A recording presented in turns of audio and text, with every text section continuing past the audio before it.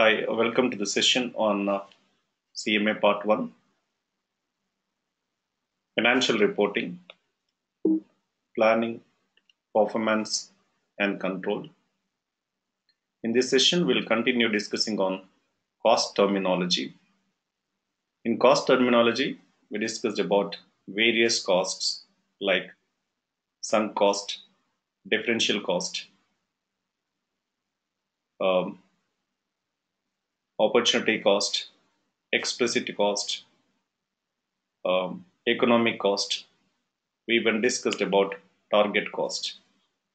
In this session, we'll discuss about the cost classification according to the behavior of the cost. According to the behavior of the costs are classified into fixed, variable, and mixed cost. Fixed cost is a cost which remains constant within a relevant range. In a production capacity or a time period, the amount of certain cost remains same, like rent, insurance, depreciation, property taxes, monthly salary of a supervisor or a manager, factory manager, that remains same irrespective of the production. Fixed cost as an amount is constant, but when you calculate per unit, it is variable, because fixed cost is constant based on the time basis. Say for example, we have a rental cost of $5,000 per month. In a month we produced 2,000 units. So the fixed cost per unit here is $2.5 per unit. But in the other month we produced 4,000 units. So when you calculate fixed cost per unit, it comes to $1.25 per unit. So fixed cost decreases as the number of units produced increases. Fixed cost per unit decreases when the number of units produced increases. Whereas as an amount it is constant. Like you pay $5,000 per month irrespective of the production. So your fixed cost remains same, but per unit is variable. Whereas variable cost is a cost which changes according to the production. As the number of units produced increases, your material cost will go up. The labor cost will go up when you pay on hourly basis or per unit basis. So the amount of cost goes proportionately according to the number of units produced. More units produced, higher the cost. Less units produced, lesser the cost. But fixed cost per unit will remain same. Say for example, we use a material in a product, so like 2 kgs of material for 1 unit, which is $5 per kg. Okay, so 1 unit needs 2 kgs of material. The material cost is $5. So to produce 1 unit, you'll have to spend $10 on 1 unit of production for material. You produce, say for example, 1,000 pieces. 1,000 pieces times $10, it is going to be $10,000. The material cost is $10,000. You produce 1,500 units, the material cost will be at the rate of $10, it is $15,000.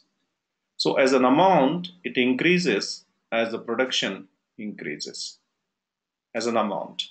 But per unit, if you see again, per unit cost remains same. Variable cost per unit is fixed. Variable cost as an amount is variable. If you see here $10,000 divided by 1,000, you'll get $10. $15,000 total amount divided by 1,500 units, you will get $10. So variable cost per unit is constant, but as an amount, it is variable. Some costs have a behavior of both fixed and variable.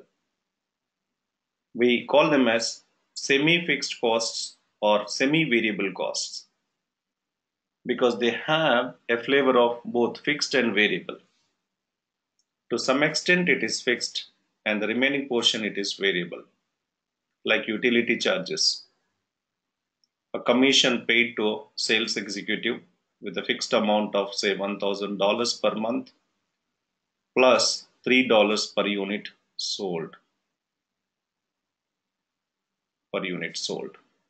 So the monthly salary, irrespective of the number of units sold, is $1,000, which has the fixed nature. Whereas we pay a commission of $3 per unit in addition to $1,000 per month, which is called variable cost. So when you want to know the total wage of the salesperson, we need to know how many units are sold in a particular month.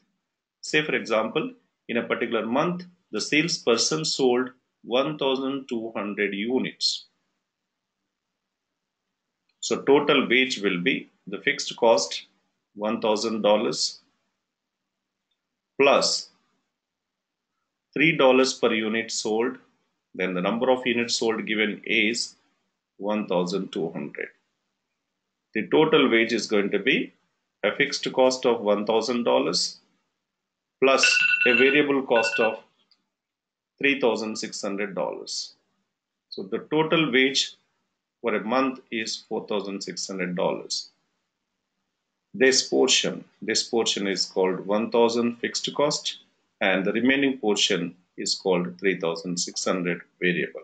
So the total amount is 4,600. The total cost has a flavor of both fixed and variable, then it becomes mixed cost. In the fixed cost definition, we used a relevant range. Relevant range is nothing but the time period in which fixed costs remain constant, or the production capacity in which the fixed cost will remain same. Like we created a relevant range of say 10,000 units of production capacity. Whether you produce 8,500 units, 9,500 units, or 7,500 units, some fixed cost will remain same, like rent. So the relevant range here is the resources what we have is to produce 10,000 units. The relevant range can be even time period. Like when I said rent is fixed from say for example Jan to December, 1 year contract. Whether you produce or not, the rental amount will remain same during the period of tenancy contract, rental contract. That is called a relevant range. It can be a time period or it can be a maximum